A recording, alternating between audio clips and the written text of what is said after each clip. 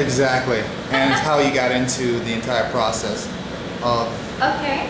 Well, I play Chloe. My name is Keri Maletto, and I play Chloe Radke. I was actually contacted from Creature Entertainment because my husband is a sound guy, Chris Giles, and he works with them. And I also was pretty good friends with everyone. And John wrote this story, and I guess had me in mind, which when I learned about my character makes me wonder, because she's quite emotionless.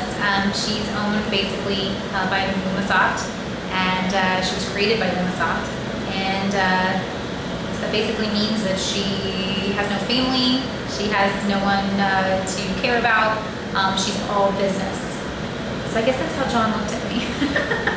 So I think I'm a very cheerful person, but not in this character. So I'm actually excited to play something that's very different than me, and very focused, and she just wants to get the job done.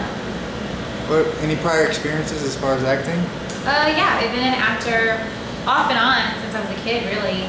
So through high school, middle school, I got involved with professional acting after high school, and in the last 3 years, that's been my profession full time. What do you feel is going to be your most challenging part for this role that you're playing?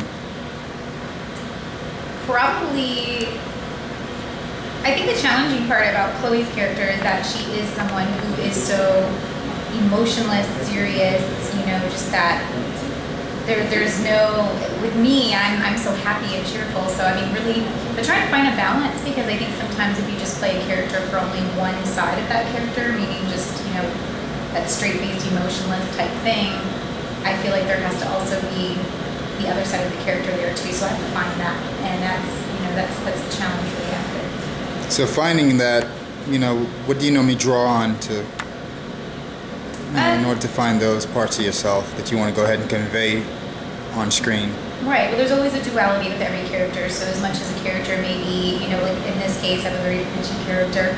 I gotta also find the other side. Well, what's driving her to be that way? You know, what is it that is internally going on with her? And that's so that on the outside you're seeing those characteristics, but on the inside she is just a person like everyone else. So there's things going on in there in her mind. You know, she's particularly different than a normal human. I won't give that away. But you know, it's just that duality. It's just finding a way to encompass two opposite feelings and two opposite